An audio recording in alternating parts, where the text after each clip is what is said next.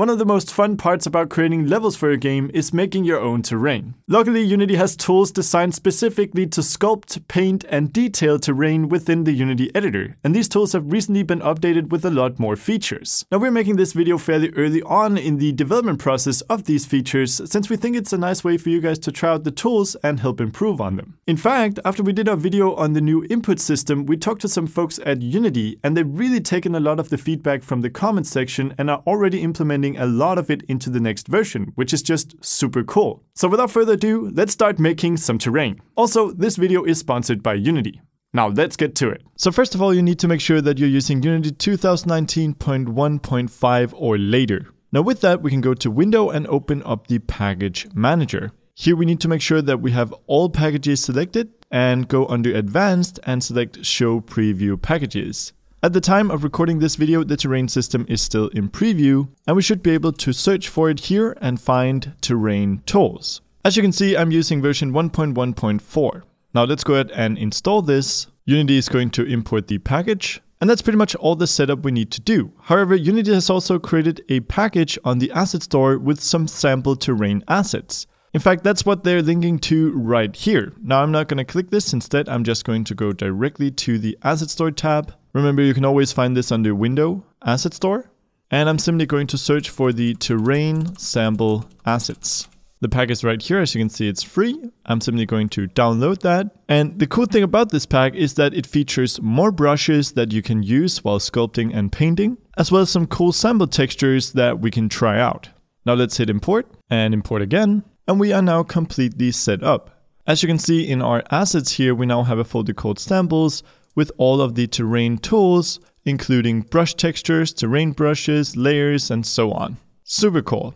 So now it's time to create a new terrain. And we can do this really quickly by simply right-clicking in a hierarchy, going 3D Object, and selecting Terrain.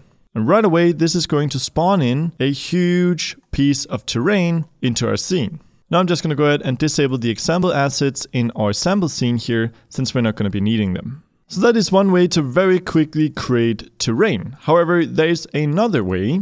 If we delete this piece of terrain and instead go to Window, Terrain, we can use the Terrain Toolbox.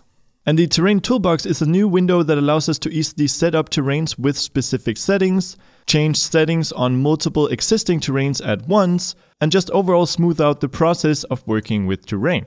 So I'm simply going to take this and dock it next to the inspector over here. And as you can see, we have some parameters here for the width, length, and height of our terrain. You can set these to whatever you want. I'm just going to leave these as is, and remember, everything can be changed later. So let's go ahead and hit create. And as you can see right away, it creates a terrain within our scene. I'm going to go back to the inspector here, and let's have a look at what has happened here. So if we go to our project, first of all, we now have a terrain folder, and within this, we have a terrain data object. This stores all the information about our terrain, such as where there are hills and slopes, and what textures we apply. You can also see that it's gone ahead and created an object in the hierarchy. In fact, it's both created a terrain group and within this a terrain object. This object has two components. The terrain component, which is used to configure our terrain and used to change our sculpting and painting settings, as well as a terrain collider, which creates a collider so that physics objects will interact with our terrain. So at this point, we are ready to start sculpting our terrain. I really recommend that when you're working with your terrain, you go to the top of the scene here and make sure to disable fog so you can see everything clearly. And that you also go to lighting and make sure that auto-generate light maps is turned off. So with that, let's get painting. So the first thing that you want to do is go ahead and select the Paint Terrain tool here. And with that selected, we get a bunch of options. First of all, we want to make sure that we have raise or lower terrain selected. Here we can choose between all of the different brushes that we can use. I'm just going to choose an ordinary soft brush. And if I just hover over my terrain now and try and press, we can see that I can start sculpting. To the right here, you can change brush settings such as strength and size, or you can do so using shortcuts. The shortcut for strength is A, so if I hold down A here, I can adjust how much strength I want to apply with my brush. In other words, how much do I want to sculpt the terrain by holding down my mouse. I can also adjust the size of my brush by holding down S and simply dragging here. Now I have a much larger brush and can make much larger changes to the terrain. Let's try out a bit more of an interesting brush here, and if we hold down D, we can also rotate it in any way that we'd like. You can see just how easy it is to add in detail with brushes like these. And of course, all these shortcuts can be changed using the shortcut editor. Another cool thing is that if we hold down Control, we can invert, which allows us to lower the terrain. I'm going to go ahead and reduce the size of my brush here. And if we go ahead and change the spacing, we can change how much distance we want between each individual brush stroke. We can also use scattering to add random scatter to our brush, which can lead to some pretty interesting effects. Now all of this is just by raising and lowering the terrain. We also have other paint modes here, such as set height, which allows us to set the terrain to a certain height. Down here we can see the height that we're setting to. Let's try and change this to something like 90. Let's do a soft brush. Let's increase the size of this brush. And as you can see, we're now setting everything that we paint to this height. Really cool. We also have another mode called smooth height. This can also be accessed from other tools by simply holding Shift, because it's something that you use fairly frequently. And it simply allows us to, well, smooth out parts of our terrain. Now this here is pretty extreme. We can of course adjust the brush strength as with anything else to reduce the impact, but it will definitely smooth out the terrain. Really cool. Another cool mode is under Sculpt, and it's called Noise. And as the name suggests, this simply allows us to paint noise onto our terrain. We can go ahead and adjust settings for the noise down here. Most importantly, we can adjust the scale of our noise. Let's translate it to something like 20 by 20 by 20. And as you can see, I can now start to paint in this noise on top of our terrain. This really easily allows us to add cool detail to our terrain.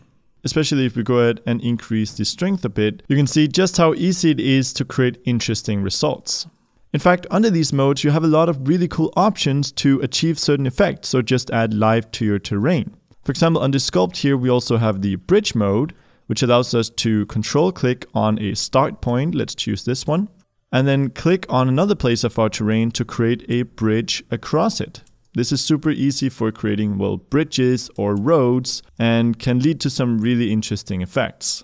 Another cool thing is Terrace, which, as the name suggests, will divide our terrain into terraces or layers. We can adjust the terrace count in order to change the appearance of this effect, but it's definitely really handy if this is the look you're going for. There are also some really cool brushes called erosion brushes. You can see there's hydraulic, thermal, and wind. I'm going to select hydraulic here, which erodes the terrain according to fluid simulation. You can of course change some settings about that simulation down here, but if I just go ahead and paint, you can see how this is kind of smoothing and flattening out the terrain, just like it would be if it was exposed to water over a longer period of time. Really cool.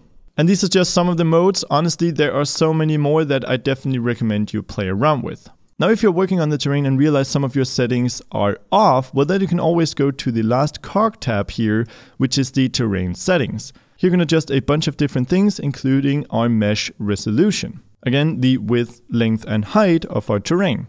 And in fact, one thing that I recommend is scaling your terrain to be larger while working on it. In fact, I found bumping up your resolution on the width, length, and height to over 2000 while working on the terrain is really, really nice. And then you can always go ahead and decrease it later, and it will still keep a lot of the detail. Remember, if you need to adjust settings on multiple terrains, you can always use the terrain toolbox to do that. You don't have to go to each one individually.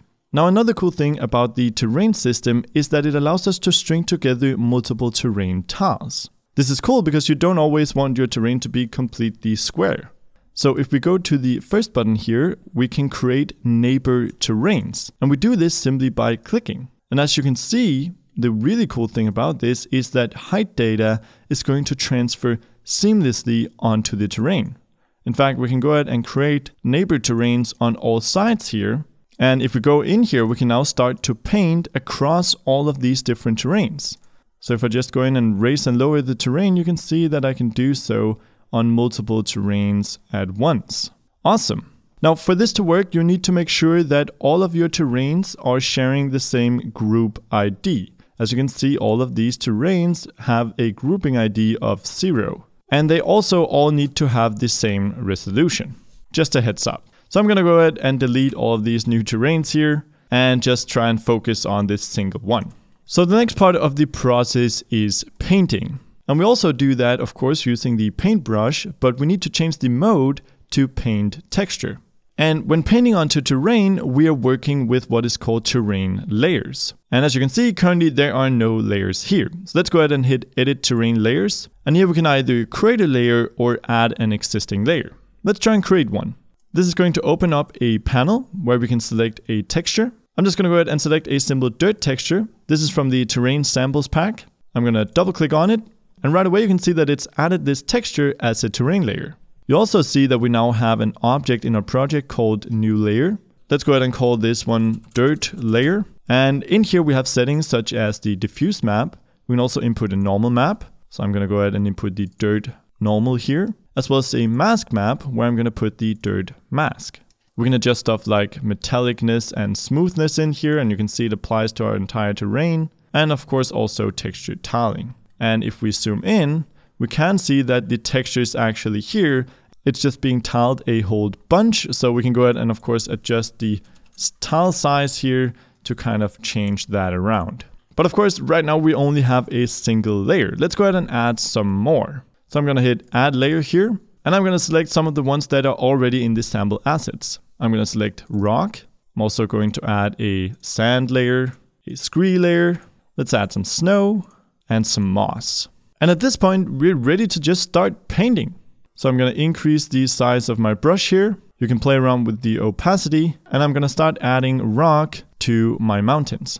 I'm also going to add some moss in here, just kind of scatter it around. Again, guys, this is not going to be pretty, just showing off the tools. I'm going to add a tiny bit of scree in here.